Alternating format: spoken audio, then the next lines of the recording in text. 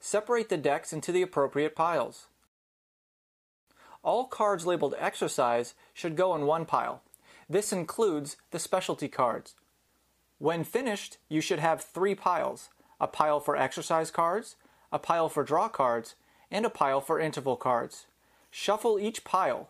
The dice determine how many rounds you will play to complete a game. You will need only 1 dice. Advanced players should use 2. Review all the exercise cards. You will want to be familiar with how to perform each exercise before gameplay begins. Each card features an exercise and a point value for completing the exercise.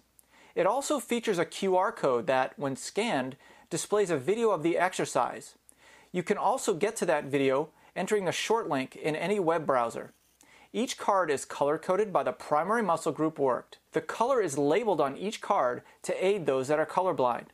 Blue is cardio, red works your core, yellow is legs, green is chest, and orange is arms. Refer to the anatomy of a card to see the features of each card. Once you are familiar with the exercises on the card, it's time to play a game. The exercises performed should be done at 80 to 100% intensity, meaning perform the exercises as fast as you can under a controlled and safe motion without sacrificing proper form. First, get your timer ready by downloading the HIIT Interval Training Timer app. Start the gameplay by rolling 1 dice. This will determine how many rounds you will complete.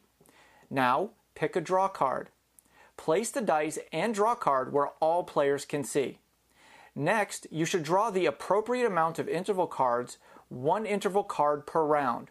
So, since we rolled a 3, we should draw 3 interval cards. Please note only 3 interval cards are needed for every player, as everyone will be exercising at the same intervals. Now, since the draw card was a 2, we're going to draw 2 exercise cards per round. The other players should do the same. Now prepare the app so the timer syncs with your gameplay. Enter the interval length in the work section, rest periods, and number of rounds into the app. It is suggested you enter 10 seconds in the prep section of the app to prepare the players for the starting whistle. The cooldown section is the amount of rest in between each round. The typical amount of time entered in the cooldown section is 2 to 3 minutes. You are now ready to play. Be sure to thoroughly stretch and warm up before exercising. Start the timer by pushing go on the app and perform the exercises on the exercise cards in round 1 for the amount of time indicated on the interval card. The app will indicate when you should rest and when you should exercise. You should complete the exercises with 80 to 100% intensity without sacrificing proper form. After you perform the exercise, rest for the amount of time indicated on the interval card. Repeat for the next exercise card. After the exercises are completed in the round, rest for 2 to 3 minutes. For each exercise completed, you win the amount of points indicated on the card: 1, 2, or 3. If you need to rest and do not complete an exercise for the desired length of time, you do not earn points for that card. You also do not earn points for that card if you do not give at least 80% intensity throughout the entire exercise period. If either of these scenarios occur, place those cards to the side so you don't tally those points at the end of the game. Specialty cards are mixed in with the exercise cards.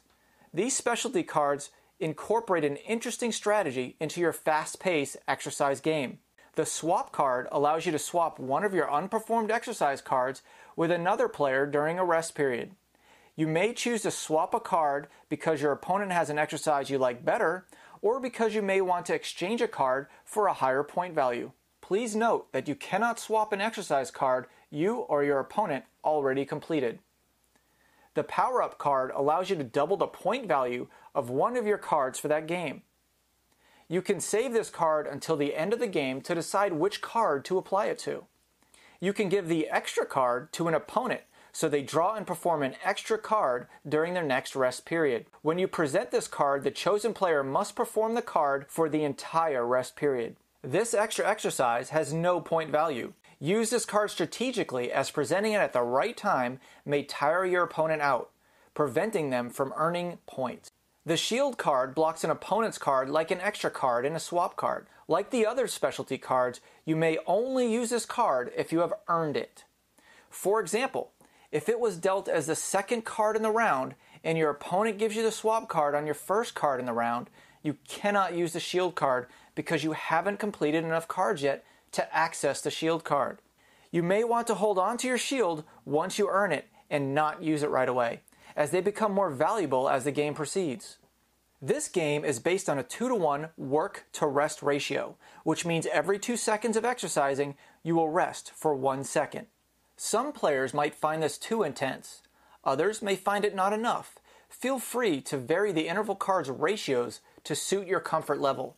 A common variation is to do a 1-to-1 work-to-rest ratio, or even a 1-to-2 work-to-rest ratio. As you get more familiar with the game, feel free to create your own variations. Download the instructions to learn about common variations like group and tournament play. Check out our other fun and competitive fitness products at stack52.com.